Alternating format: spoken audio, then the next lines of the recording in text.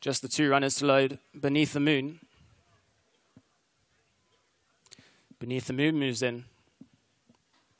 And the last runner, Meta, to complete the lineup. Meta moves in. They're all set. Flag goes up, 1,600 meters to race. Gates are back, off on racing from the 1,600 meter mark, and Meta was just a little bit slow into stride.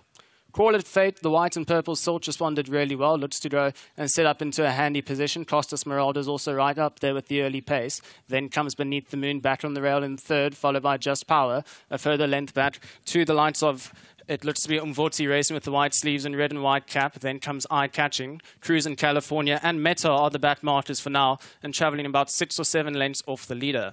Out in front now, a little change in the order. Beneath the Moon shoots a length clear. On the outside is Call It Fate, who's got a perfect poised position there. Back on the inside rail is Umvoti racing with the white sleeves and red and white cap.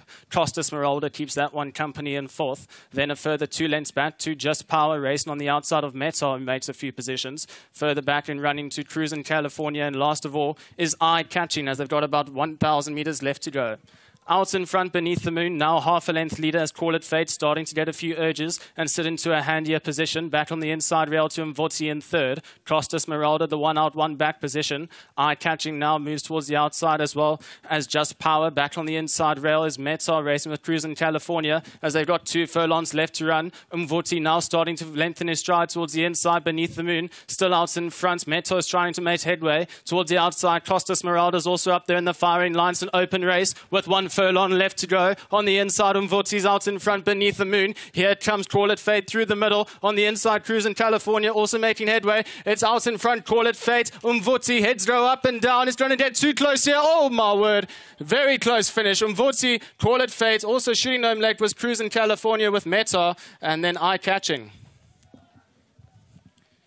Jeepers, what a close finish here for the second race of the afternoon. You got Umvoti on the inside, Call It Fate, out in the middle of the track. Nothing separating these two. Cruise in California, a little bit unlucky in running. But now here comes the finish for the first 2 runners. Heads up, heads down. The line comes. Number 6, Call It Fate gets there just by pretty much a net.